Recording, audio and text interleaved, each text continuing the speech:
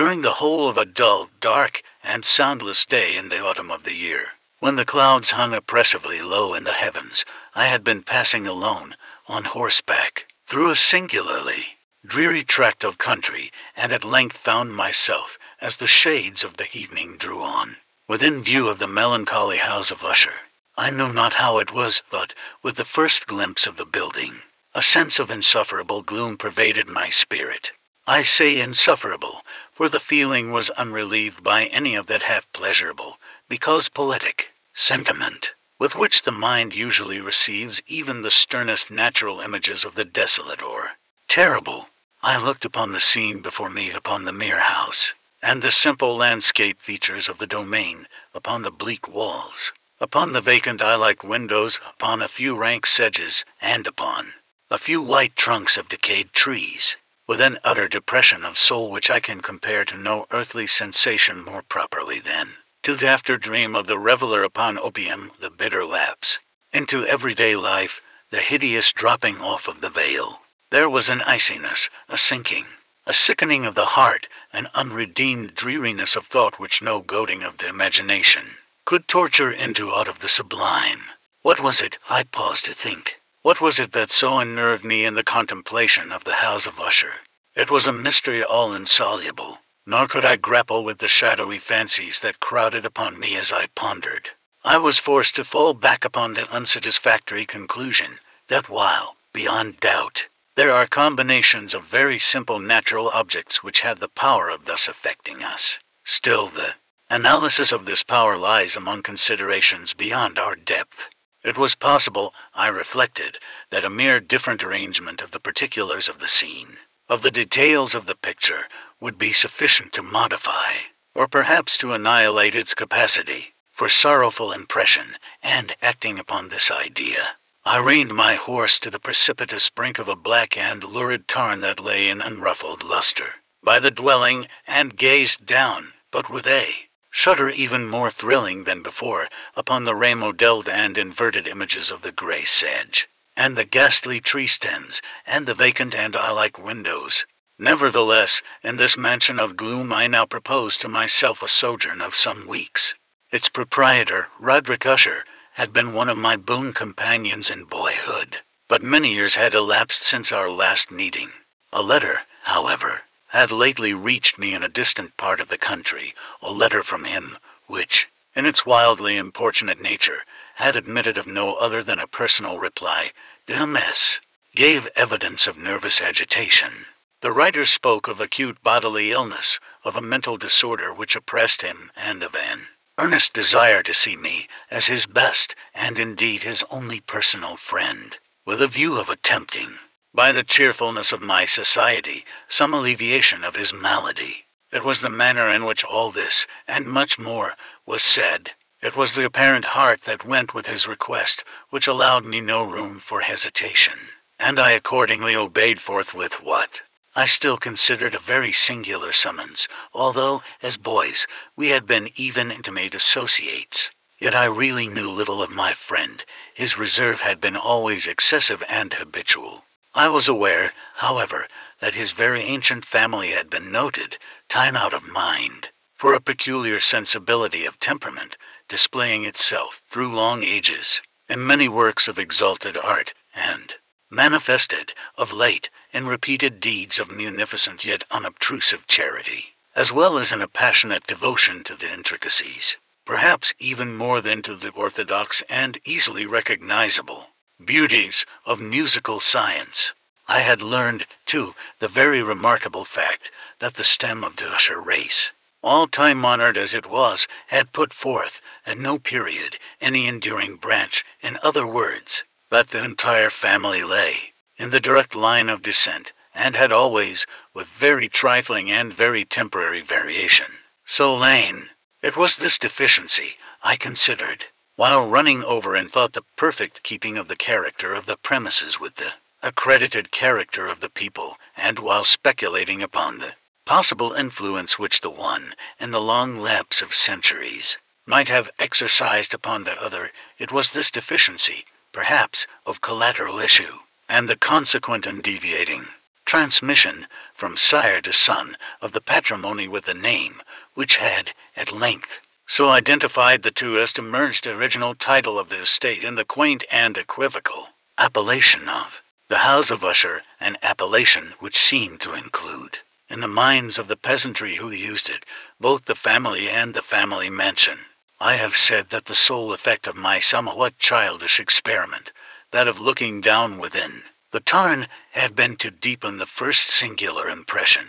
There can be no doubt that the consciousness of the rapid increase of my superstition, for why should I not so term it, served mainly to accelerate, to increase itself. Such, I have long known, is the paradoxical law of all sentiments having terror as a basis.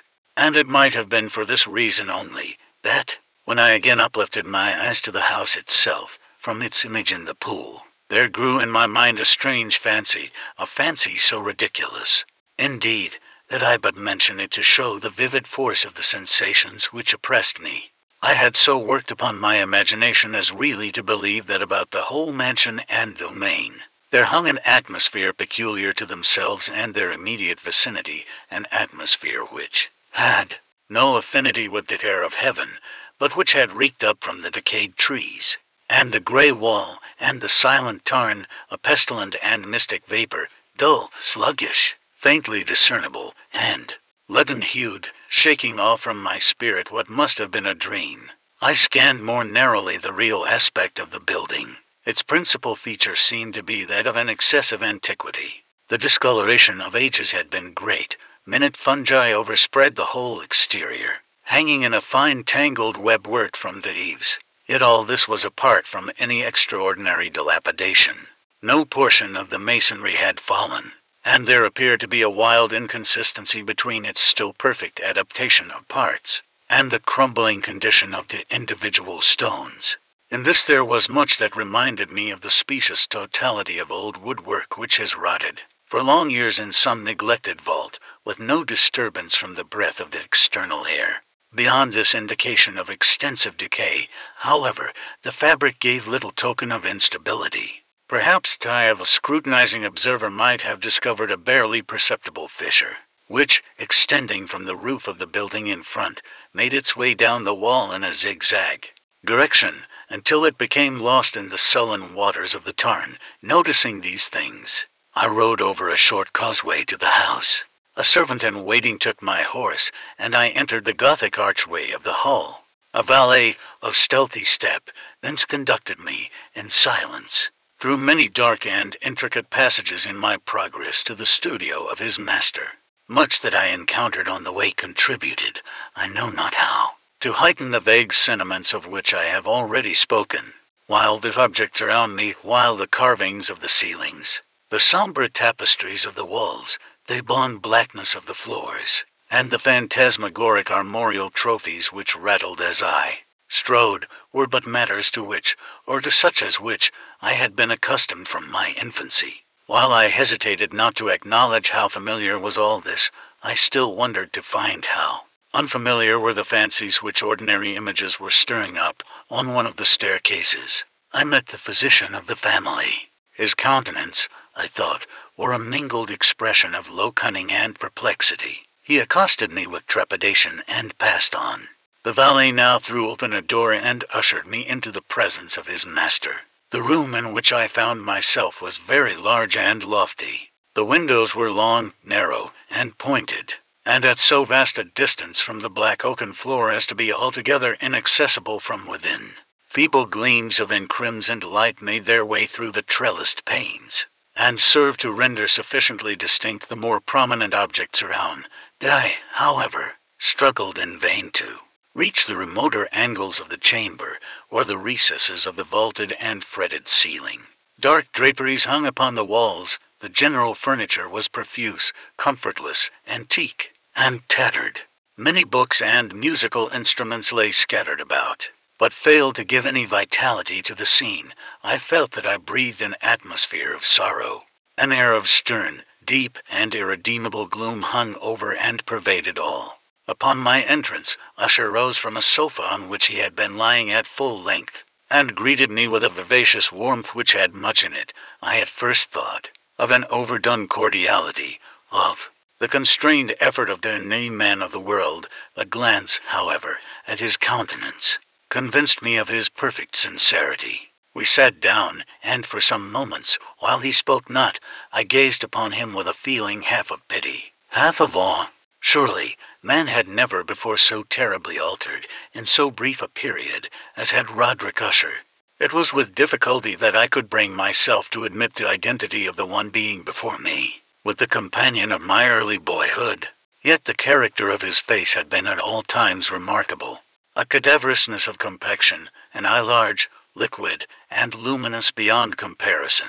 Lips somewhat thin and very pallid, but of a surpassingly beautiful curve. A nose of a delicate Hebrew model, but with a breadth of nostril unusual in similar formations, a finely molded chin, speaking, in its want of prominence, of a want of moral energy. Hair of a more than web-like softness and tenuity. These features, with an inordinate expansion above the regions of the temple, made up altogether a countenance not easily to be forgotten.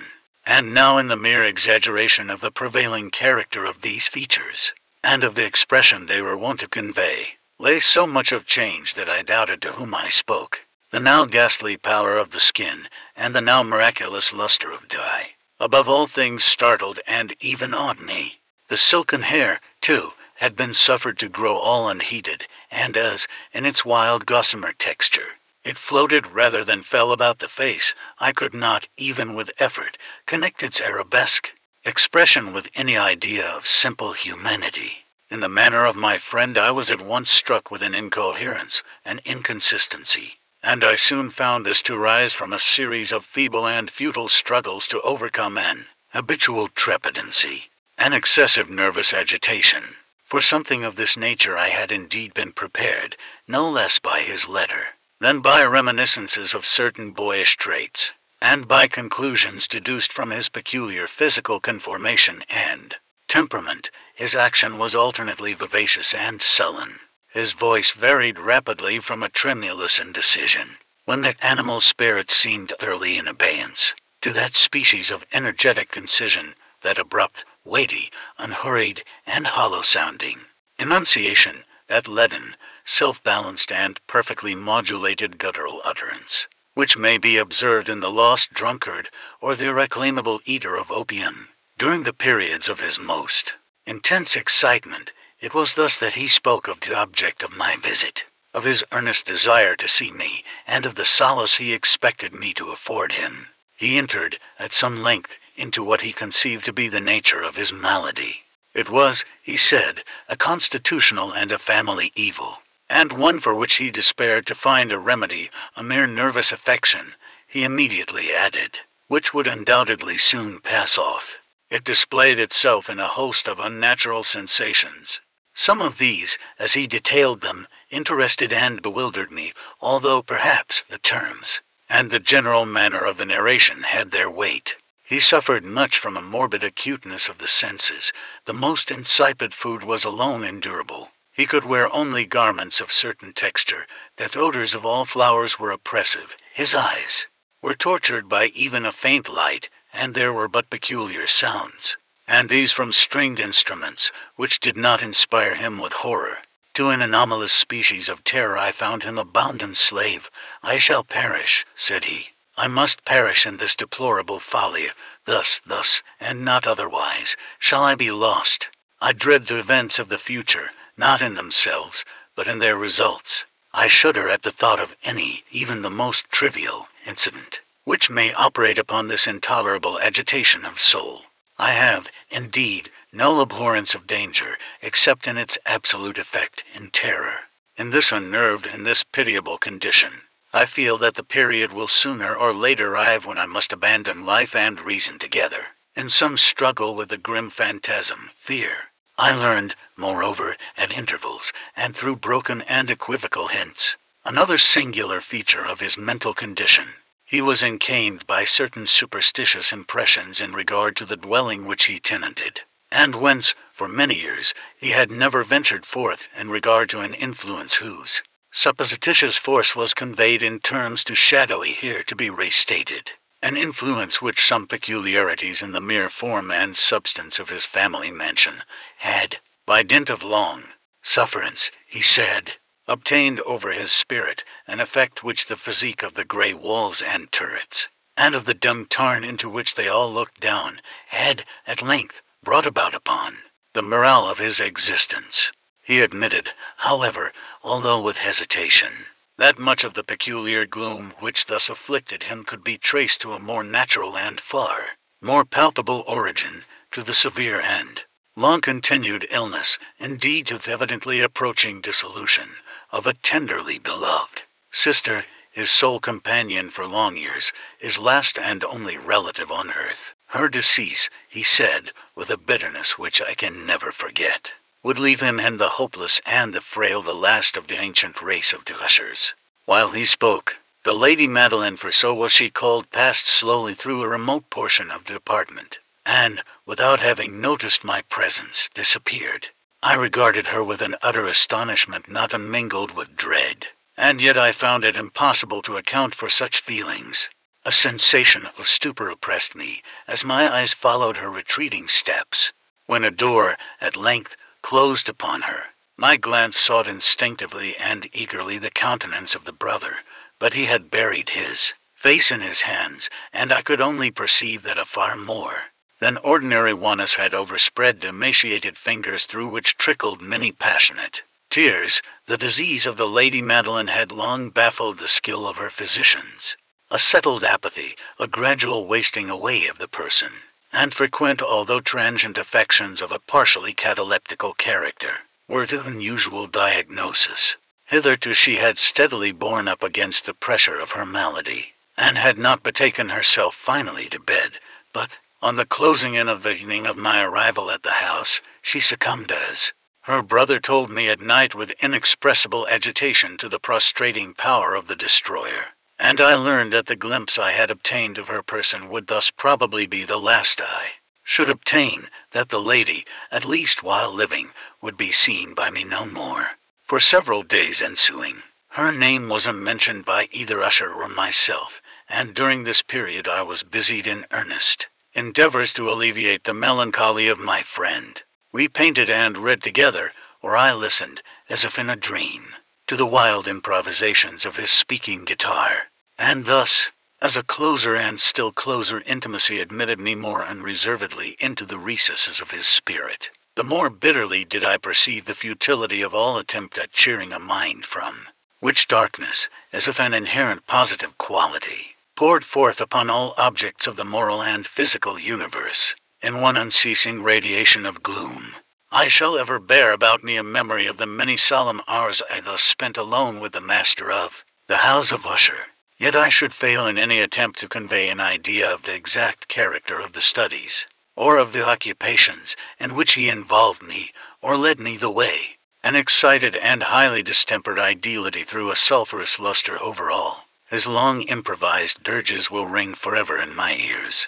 Among other things, I hold painfully in mind a certain singular perversion and amplification of the wild air of the last waltz of von Weber, from the paintings over which his elaborate fancy brooded, and which grew, touch by touch, into vaguenesses at which I shuddered the more thrillingly, because I shuddered knowing not why. From these paintings, vivid as their images now are before me, I would in vain endeavor to adduce more than a small portion which should lie within the compass of merely written words. By the utter simplicity, by the nakedness of his designs, he arrested and overawed attention. If ever mortal painted an idea, that mortal was Roderick Usher. For me at least, in the circumstances then surrounding me, there arose out of the pure abstractions which the hypochondriac contrived to throw upon his canvas an intensity of intolerable awe, no shadow of which felt I ever yet in the contemplation of the certainly glowing yet to concrete reveries of Fuseli, one of the phantasmagoric conceptions of my friend, partaking not so rigidly of the spirit of abstraction, may be shadowed forth, although feebly, in words. A small picture presented the interior of an immensely long and rectangular vault or tunnel, with low walls, smooth, white, and without interruption or device. Certain accessory points of the design served well to convey the idea that this excavation lay at an exceeding depth below the surface of the earth. No outlet was observed in any portion of its vast extent, and no torch or other artificial source of light was discernible, yet a flood of intense rays rolled throughout, and bathed the whole in a ghastly and inappropriate splendor. I have just spoken of that morbid condition of the auditory nerve which rendered all music intolerable to the sufferer, with the exception of certain effects of stringed instruments. It was, perhaps, the narrow limits to which he thus confined himself upon the guitar, which gave birth, in great measure, but the fervid facility of his impromptus could not be so accounted for. They must have been, and were, in the notes, as well as in the words of his wild fantasias, for he not unfrequently accompanied himself with rhymed verbal improvisations, the result of that intense mental collectedness and concentration to which I have previously alluded as observable only in particular moments of the highest artificial excitement. The words of one of these rhapsodies I have easily remembered. I was, perhaps, the more forcibly impressed with it as he gave it, because, in the under or mystic current of its meaning, I fancied that I perceived, and for the first time, a full consciousness on the part of Usher of the tottering of his lofty reason upon her throne. The verses, which were entitled The Haunted Palace, ran very nearly, if not accurately. Thus, in the greenest of our valleys, by good angels tenanted, once a fair and stately palace, radiant. Palace reared its head, in the monarch thought's dominion, it stood there. Never seraph spread a pinion over fabric half so fair. Banners yellow, glorious, golden, on its roof did float and flow. All this, was in the olden time long ago, and every gentle air that dallied, in that sweet day, along the ramparts plumed, and pallid, a winged odor went away. Wanderers in that happy valley through to luminous windows saw spirits moving musically to a lute's well-tuned law round about a throne, where sitting Porphyrogene, in state his glory well befitting, the ruler of the realm was seen. And all with pearl and ruby glowing was the fair palace door, through which came flowing, and sparkling evermore, a troop of echoes whose sweet duty was but to sing, in voices of surpassing beauty, the wit and wisdom of their king, but evil things, in robes of sorrow, assailed the monarch's high estate. Let us mourn, for never morrow shall dawn upon him. Desolate, and, round about his home, the glory that blushed and bloomed is but a dim-remembered story of the old time entombed. And travelers now within that valley, through the red-litten windows, see vast forms that move fantastically to a discordant melody, while, like a rapid ghastly river, through the pale door a hideous throng rush out forever, and laugh, but smile no more. I well remember that suggestions arising from this ballad led us into a train of thought wherein there became manifest an opinion of Usher's which I mention, not so much on account of its novelty, for other men have thought thus, as on account of the pertinacity with which he maintained it. This opinion, in its general form, was that of the sentience of all vegetable things. But, in his disordered fancy, the idea had assumed a more daring character, and trespassed, under certain conditions, upon the kingdom of an organization. I lack words to express the full extent, or the earnest abandon of his persuasion. The belief, however, was connected, as I have previously hinted, with the grey stones of the home of his forefathers. The conditions of the sentience had been here, he imagined, fulfilled in the method of collocation of these stones, and the order of their arrangement, as well as in that of the many fungi which overspread them, and of the decayed trees which stood around, above all, in the long undisturbed endurance of this arrangement, and in its reduplication in the still waters of the tarn. Its evidence, the evidence of the sentience, was to be seen, he said, and I here started as he spoke, in the gradual yet certain condensation of an atmosphere of their own about the waters and the walls. The result was discoverable, he added, in that silent, yet importunate and terrible influence which for centuries had molded the destinies of his family, and which made him what I now saw him, what he was. Such opinions need no comment, and I will make none. Our books, the books which, for years, had formed no small portion of the mental existence of the invalid, or, as might be supposed, in strict keeping with this character of phantasm.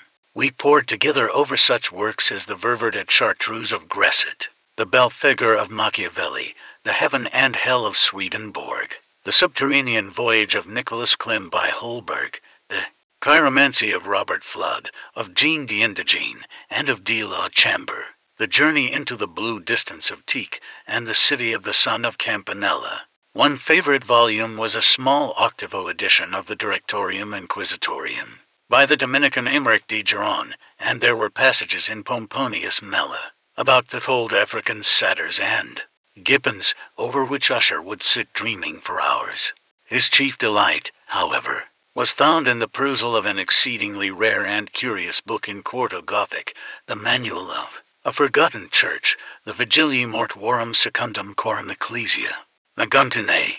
I could not help thinking of the wild ritual of this work, and of its probable influence upon the hypochondriac, when, one evening, having informed me abruptly that the Lady Madeline was no more, he stated his intention of preserving her corpse for a fortnight, previously to its final interment, in one of the numerous vaults within the main walls of the building.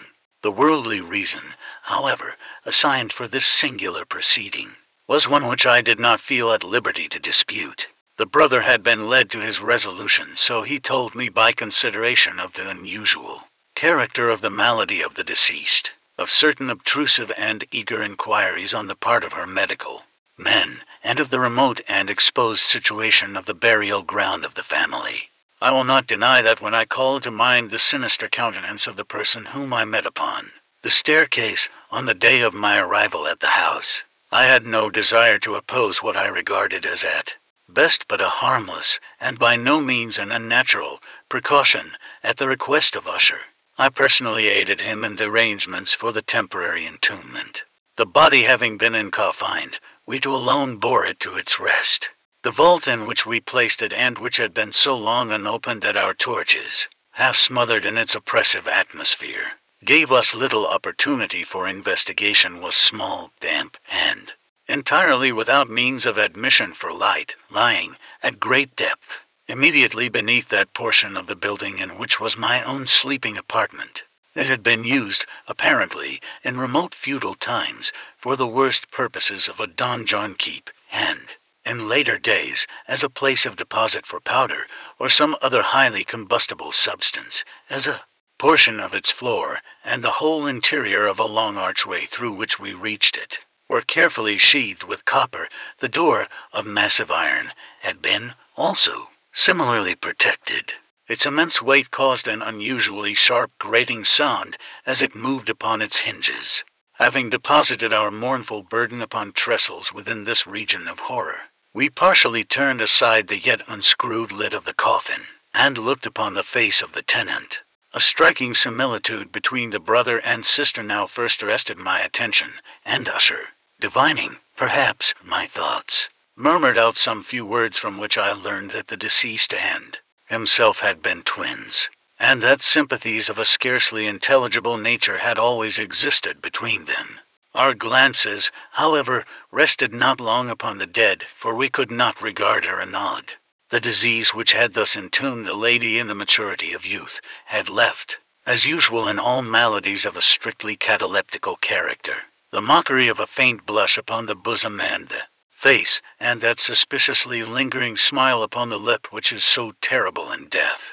We replaced and screwed down the lid, and, having secured the door of iron, made our way, with toil, into the scarcely less gloomy apartments of the upper portion of the house. And now, some days of bitter grief having elapsed, an observable change came over the features of the mental disorder of my friend. His ordinary manner had vanished. His ordinary occupations were neglected or forgotten. He roamed from chamber to chamber with hurried, unequal, and objectless step. The pallor of his countenance had assumed, if possible, a more ghastly hue, but the luminousness of his eye had utterly gone out. The once occasional huskiness of his tone was heard no more, and a tremulous quaver, as if of extreme terror, habitually characterized his utterance. There were times, indeed, when I thought his unceasingly agitated mind was laboring with some oppressive secret, to divulge which he struggled for the necessary courage. At times, again, I was obliged to resolve all into the mere inexplicable vagaries of madness, for I beheld him gazing upon vacancy for long hours in an attitude of the profoundest attention, as if, listening to some imaginary sound. It was no wonder that his condition terrified, that it infected me. I felt creeping upon me, by slow yet certain degrees, the wild influences of his own fantastic yet impressive superstitions. It was, especially, upon retiring to bed late in the night of the 7th or 8th day after the placing of the Lady Madeline within the donjon, that I experienced the full power of such feelings. Sleep came not near my couch, while the hours waned and waned away. I struggled to reason off the nervousness which had dominion over me. I endeavored to believe that much, if not all of what I felt, was due to the bewildering influence of the gloomy furniture of the room of the dark end. Tattered draperies, which, tortured into motion by the breath of a rising tempest, swayed fitfully to and fro upon the walls, and rustled uneasily about the decorations of the bed, but my efforts were fruitless. An irrepressible tremor gradually pervaded my frame, and, at length, there sat upon my very heart an incubus of utterly causeless alarm. Shaking this off with a gasp and a struggle, I uplifted myself upon the pillows, and, peering earnestly within the intense darkness of the chamber, hearkened, I know not why, except that an instinctive spirit prompted me to certain low and indefinite sounds which came, through the pauses of the storm, at long intervals, I knew not whence. Overpowered by an intense sentiment of horror, unaccountable yet unendurable, I threw on my clothes with haste, for I felt that I should sleep no more during the night, and endeavored to rouse myself from the pitiable condition into which I had fallen, by pacing rapidly to and fro through the apartment. I had taken but few turns in this manner, when a light step on an adjoining staircase arrested my attention. I presently recognized it as that of Usher. In an instant afterward he rapped, with a gentle touch, at my door, and entered, bearing a lamp. His countenance was, as usual, cadaverously wan, but, moreover, there was a species of mad hilarity in his eyes, and evidently restrained hysteria in his whole demeanor. His air appalled me, but anything was preferable to the solitude which I had so long endured, and I even welcomed his presence as a relief. "And you have not seen it," he said abruptly, after having stared about him for some moments in silence. "You have not then seen it, but stay, you shall." Thus speaking, and having carefully shaded his lamp, he hurried to one of the casements, and threw it freely open to the storm. The impetuous fury of the entering gust nearly lifted us from our feet. It was, indeed, a tempestuous yet sternly beautiful night, and one wildly singular in its terror and its beauty. A whirlwind had apparently collected its force in our vicinity, for there were frequent and violent alterations in the direction of the wind, and the exceeding density of the clouds which hung so low as to press upon the turrets of the house, did not prevent our perceiving the lifelike velocity with which they flew careering from all points against each other, without passing away into the distance. I say that even their exceeding density did not prevent our perceiving this, yet we had no glimpse of the moon or stars, nor was there any flashing forth of the lightning, but the under surfaces of the huge masses of agitated vapor, as well as all terrestrial objects immediately around us, were glowing in the natural light of a faintly luminous and distinctly visible gaseous exhalation which hung about and enshrouded the mansion. "You must not, you shall not behold this," said I, shudderingly, to Usher, as I led him, with a gentle violence, from the window to a seat. "These appearances, which bewilder you, are merely electrical phenomena not uncommon, or it may be that they have their ghastly origin in the rank miasma of the tarn. Let us close this casement. That air is chilling and dangerous to your frame. Here is one of your favorite romances. I will read, and you shall listen, and so we will pass away this terrible night together." That antique volume which I had taken up was the Mad Tryst of Sir Launcelot Canning, but I had called it a favorite of Usher's more in sad jest than in earnest, for, in truth, there is little in its uncouth and an imaginative prolixity which could have had interest for the lofty and spiritual ideality of my friend. It was, however, the only book immediately at hand, and I indulged a vague hope that the excitement which now agitated the hypochondriac might find relief, for the history of mental disorder is full of similar anomalies, even in the extremeness of the folly which I should read. Could I have judged, indeed, by the wild overstrained air of vivacity with which he hearkened, or apparently hearkened, to the words of the tale, I might well have congratulated myself upon the success of my design. I had arrived at that well-known portion of the story where Ethelred, the hero of the tryst, having sought in vain for peaceable admission into the dwelling of the hermit, proceeds to make good an entrance by force. Here, it will be remembered, the words of the narrative run thus: "And Ethelred, who was by nature of a doughty heart, and who was now mighty withal, on account of the powerfulness of the wine which he had drunken, waited no longer to hold parley with the hermit, who, in sooth, was of an obstinate and maliceful turn, but feeling the rain upon his shoulders, and fearing the rising of the tempest, uplifted his mace outright, and, with blows, made quickly room in the plankings of the door for his gauntleted hand, and now pulling therewith sturdily, he so cracked, and ripped, and tore all asunder, that the noise of the dry and hollow sounding would alarmed and reverberated throughout the forest." At the termination of this sentence I started, and for a moment paused, for it appeared to me, although I at once concluded that my excited fancy had deceived me, it appeared to me that, from some very remote portion of the mansion, there came, indistinctly, to my ears, what might have been, in its exact similarity of character, the echo but a stifled and dull one certainly of the very cracking and ripping sound which Sir Launcelot had so particularly described. It was, beyond doubt, the coincidence alone which had arrested my attention, for, amid the rattling of the sashes of the casements, and the ordinary commingled noises of the still increasing storm, the sound, in itself, had nothing, surely, which should have interested or disturbed me.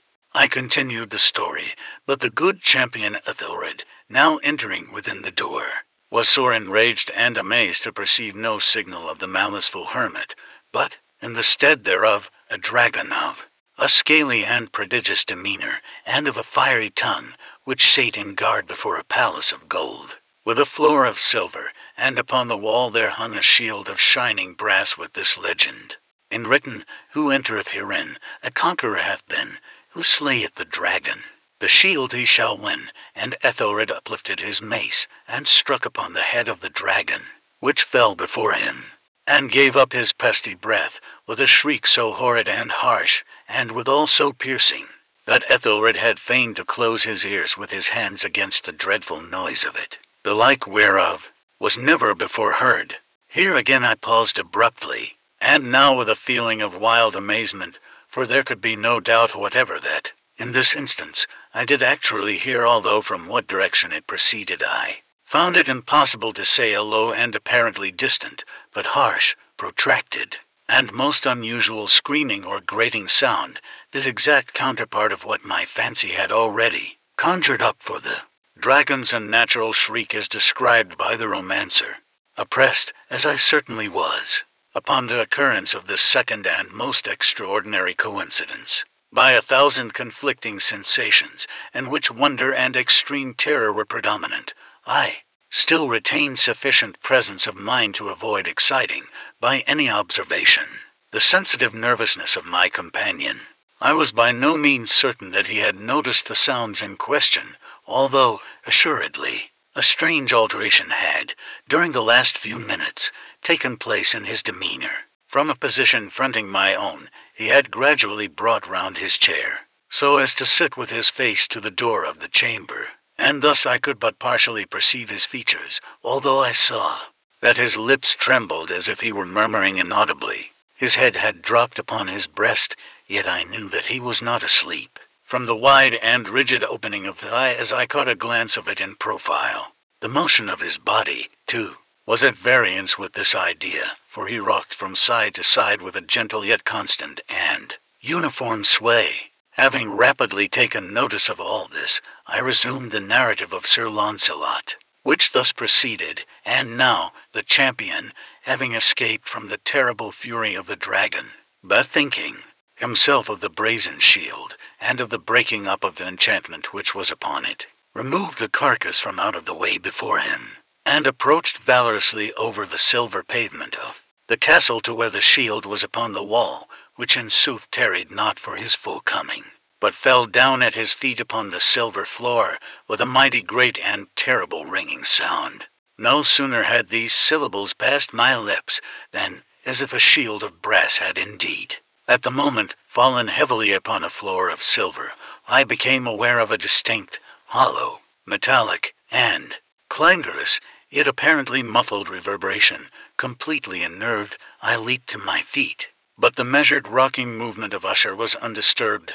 I rushed to the chair in which he sat. His eyes were bent fixedly before him, and throughout his whole countenance there reigned a stony rigidity. But, as I placed my hand upon his shoulder, there came a strong shudder over his whole person. A sickly smile quivered about his lips, and I saw that he spoke in a low, hurried, and gibbering murmur, as if unconscious of my presence. Bending closely over him, I at length drank in the hideous import of his words. Not hear it, yes, I hear it, and have heard it. Long, many minutes, many hours, many days, have I heard it, yet I dared not, oh, pity me, miserable wretch that I am, I dared not speak. We have put her living in the tomb. Said I not that my senses were acute? I now tell you that I heard her first feeble movements in the hollow coffin. I heard them many days ago, yet I dared not speak, and now, to-night, Ethelred, why? The breaking of the hermit's door, and the death cry of the dragon, and the clangor of the shield. Say, rather, the rending of her coffin, and the grating of the iron hinges of her prison, and her struggles within the coppered archway of the vault. Oh, whither shall I fly? Will she not be here, anon? Is she not hurrying to upbraid me for my haste? Have I not heard her footstep on the stair? Do I not distinguish that heavy and horrible beating of her heart? Madman! Here he sprang furiously to his feet, and shrieked out his syllables, as if in effort he were giving up his soul. Madman! I tell you that she now stands without the door, as if in the superhuman energy of his utterance there had been found the potency of a spell. The huge antique panels to which the speaker pointed threw slowly back upon the instant, there, ponderous and ebony jaws. It was the work of the rushing gust, but then without those doors there did stand the lofty and enshrouded figure of the Lady Madeline of Usher. There was blood upon her white robes, and the evidence of some bitter struggle upon every portion of her emaciated frame. For a moment she remained trembling and reeling to and fro upon the threshold, then, with a low moaning cry, fell heavily inward upon the person of her brother, and in her violent and now final death agonies bore him to the floor a corpse, and a victim to the terrors he had anticipated. From that chamber, and from that mansion, I fled aghast. The storm was still abroad in all its wrath as I found myself crossing the old causeway. Suddenly there shot along the path a wild light, and I turned to see whence a gleam so unusual could have issued. For the vast house and its shadows were alone behind me. The radiance was that of the full, setting, and blood-red moon, which now shone vividly through that once barely discernible fissure, of which I have before spoken as extending from the roof of the building in a zigzag direction to the base. While I gazed, this fissure rapidly widened. There came a fierce breath of the whirlwind. The entire orb of the satellite burst at once upon my sight. My brain reeled as I saw the mighty walls rushing asunder. There was a long tumultuous shouting sound like the voice of 1,000 waters, and the deep and dank tarn at my feet closed sullenly and silently over the fragments of the House of Usher, originally published in 1839.